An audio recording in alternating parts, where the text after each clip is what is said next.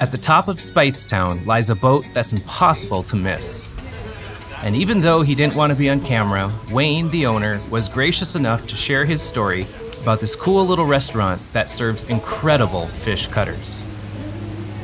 I almost wish that I didn't own Caboose so I could come here and hang out, if you understand. Yeah. You know what I mean? So I knew there was, I did Caboose because I wanted something for me to hang out at, but I know how I feel, other people must feel the same way.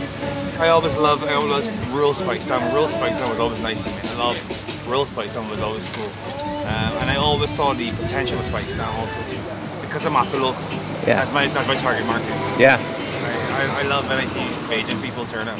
Is it fair to say that locals have a higher standard of what makes a really good fish cutter than when tourists? locals come through and go like, yeah, I actually think that I just get that, like, patting your back, like, thumbs up. I'm serious. Yeah. I'm so serious. When I get, like, especially if I see local people, you know, like, and go like, yeah. So, do you deliver to other countries? Do I have to come back to get your... Yeah, definitely gotta come back. Definitely gotta come back. That's fair.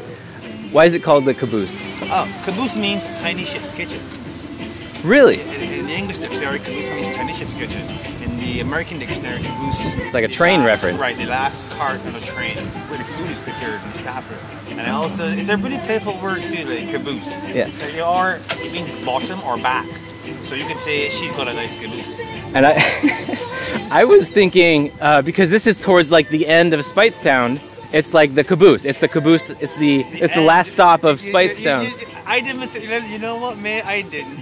I thought that was why you called it Caboose, because it's at the very tip of Speightstown. I did not. Listen. All right, you can use that and you profit of it. I will not charge you royalties. I am so gonna use that. I thought that's what it was, but I like your answer better though. I like the Caboose, the nautical, the fish, or the boat term. So good. Yeah, but yeah, because it's literally speaking a tiny ship.